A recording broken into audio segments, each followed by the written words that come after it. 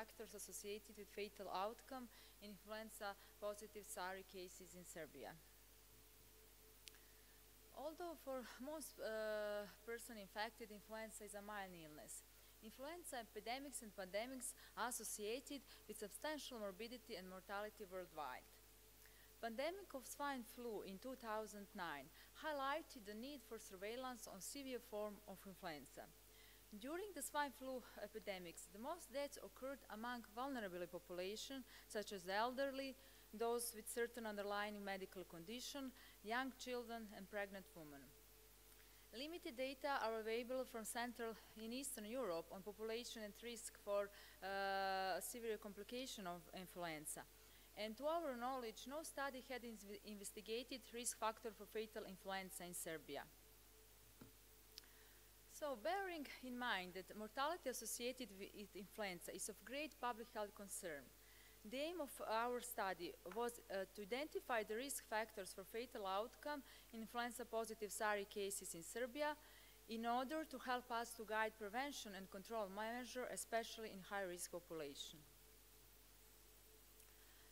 Retrospective analysis of case-based surveillance data among laboratory confirmed influenza-positive Sari cases was conducted to investigate risk factor for fatal outcome during the 3 seasons, 2013-14, 14-15, and 15-16. The data were obtained from the Institute of Public Health of Serbia that collects data on laboratory confirmed cases as a part of national surveillance on influenza.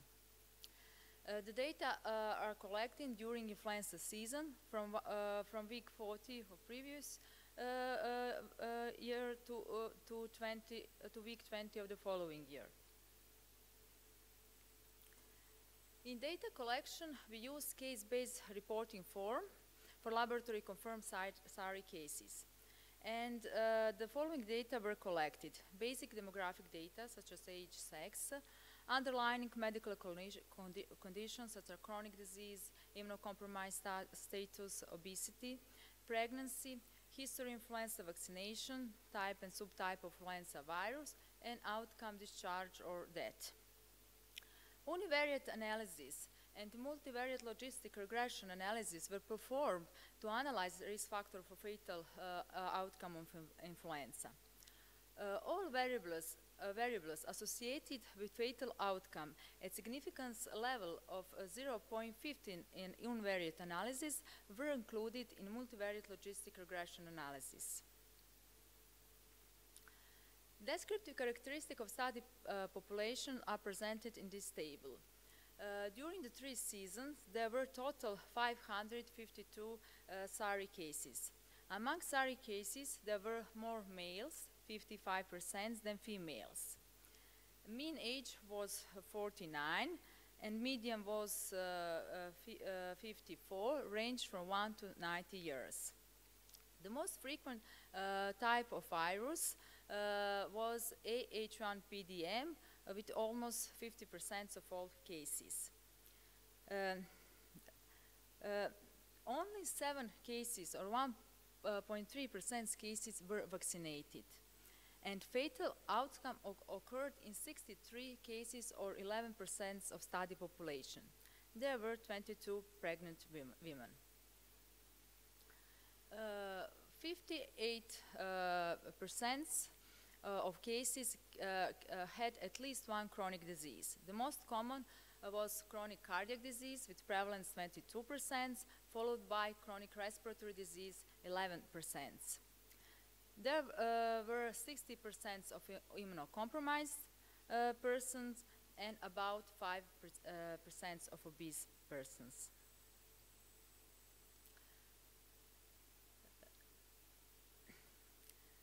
This table refers to demographic and virological characteristics of fatal and non-fatal influenza-positive Sari cases. Only variables associated with fatal outcome at significance level of 0.15 based on Hick-Square test or Fisher exact test are presented in the next few in the following tables. So we can see here that there are more fatal cases among males than among females. Also, case fatality ratio was higher among those of age 65 and older compared with those under the age of 65. If we compare influenza AH1-PDM with other types of influenza, we also can notice that more fatal cases occurred or more fatal cases occurred among cases infected with the pandemic strain. Clinical characteristics of fatal and non-fatal influenza-positive Sari cases are presented in this table. And we can see that higher percentage of fatal outcome occurred among those with chronic disease compared with those without chronic disease.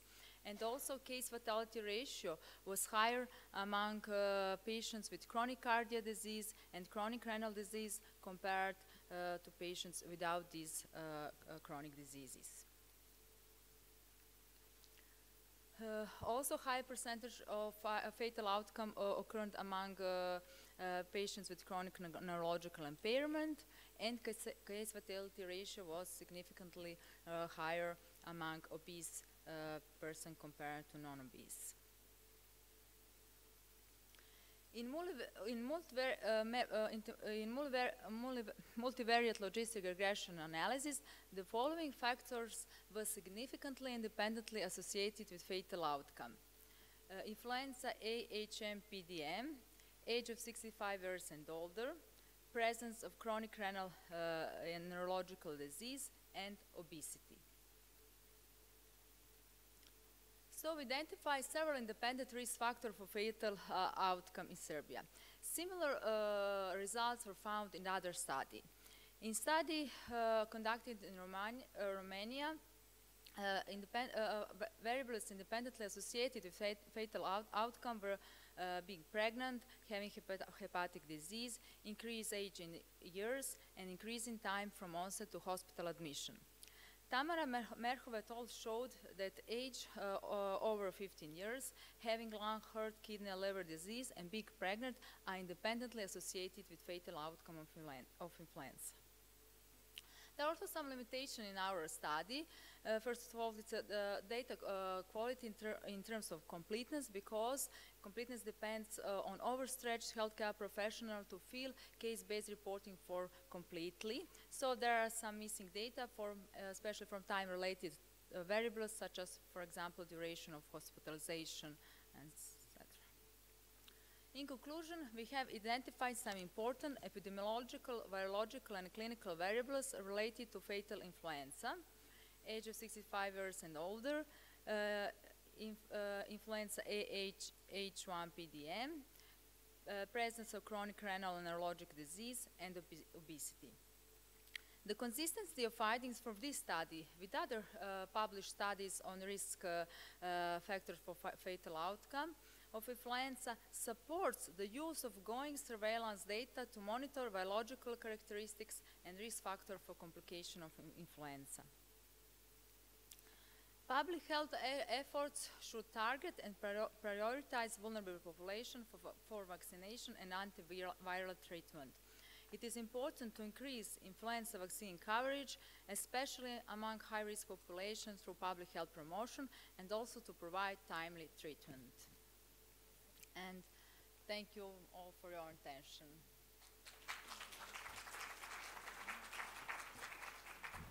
Anita, thank you for a wonderful presentation and for data what you share with us. It's interesting that the obtained data confirm the situation what we have already described in the literature. And it's good that this is his time, his clock.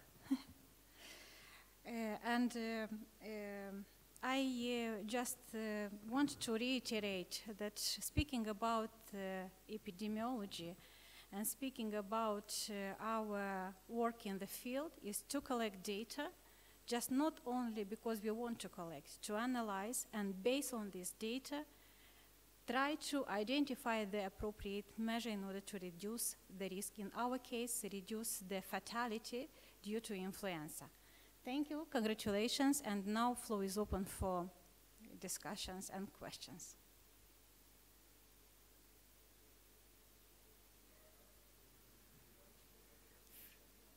Frank?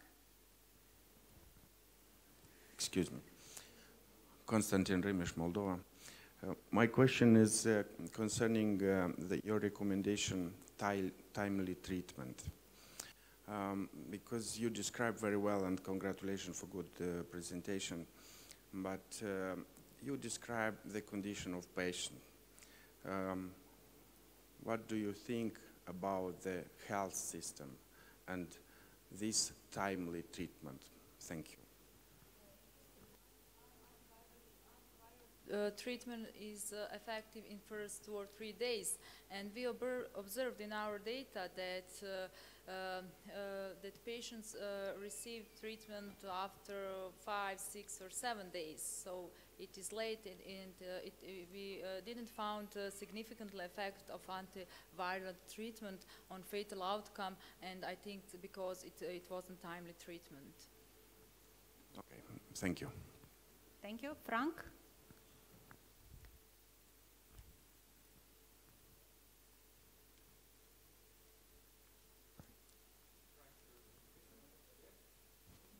No.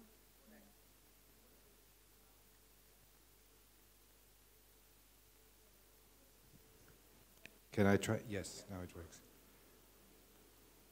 Nice presentation, thank you. You only mentioned negative effects. Were there any protective effects, like a stay in ICU, distance to hospital, maybe other things? Also, not having protective effect might also be quite relevant information. So for the rest, thank you for a very nice work done. We also try to examine and protective measure and variables, but unfortunately only 7 cases or 1.3% of our population were vaccinated, so we couldn't find any statistical significance with that. And the second part I didn't hear. And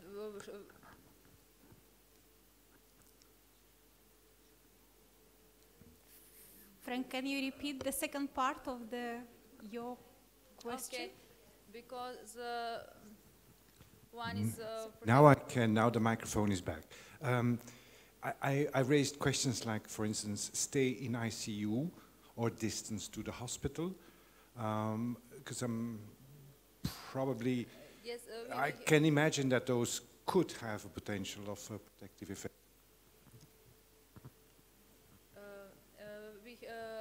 I mentioned that we have some missed variable for time-related, missed data for time-related variable. So we couldn't examine, for example, time from onset of symptoms and medical care seeking or hospital admission.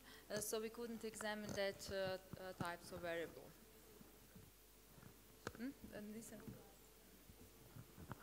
Okay, thank you. And also, there is no data in our case-based reporting form, so we couldn't examine such a data. Vladimir is next, and after that, Sylvia. Vladimir, you want to comment something? Actually, my comment was already raised about the time from the treatment, so yeah, I got my answer. Thank you. Sylvia, please, if you have a question. I go to protective measures like measuring the respiratory function and oxygen, which is better than Tamiflu in the beginning. So I know those are not in the reporting form, but maybe you can do a further study in terms to analyze the data and how much people stayed in the ward and how the help was in the ward and how it was the relationship with ICU.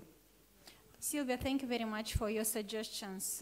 Of course, we can improve a lot, everything, find new other factors what can influence. But there is any limitations, and we have the results what was seeking for. The last question is Dragan, short one if it's possible. Thank you. This is much, it's more comment. Thank you really much for this very good presentation. I would really like to say that now we can see how very well established surveillance system can provide us quite useful information that it is not necessary to perform special survey to get this information. And for whole this area, it's quite good that you confirmed in this study the risk factors. Just to mention that in many of our countries, we don't immunize so much pregnant women, also people who are obese and have some other risk factor, and especially small children. So maybe with a couple of studies like this, maybe we will change our policy.